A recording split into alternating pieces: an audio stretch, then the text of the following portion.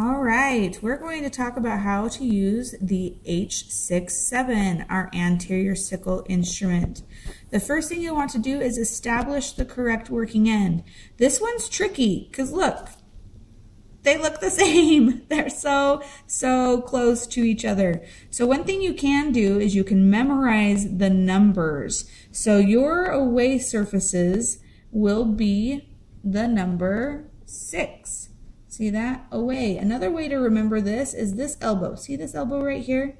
This elbow is pointing away. So away for away, 6. If I flip this for the towards for 7, this is your towards on 7. It'll be sitting in 9 o'clock. I'm just showing this to you. Don't get worried. Okay. Another thing I tell people is it just feels right.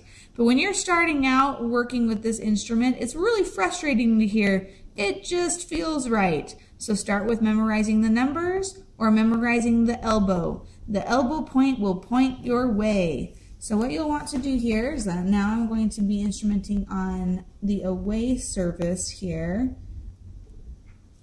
Remember, find the correct working end. This is pointing towards, that's not it. This is pointing away, so that is it.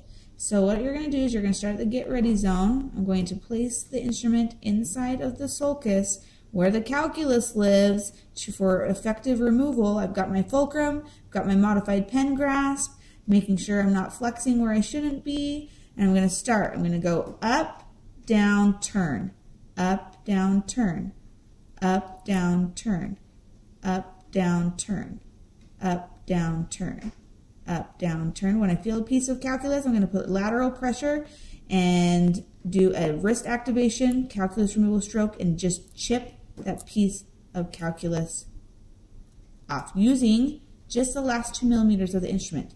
I'm just using that very, very end.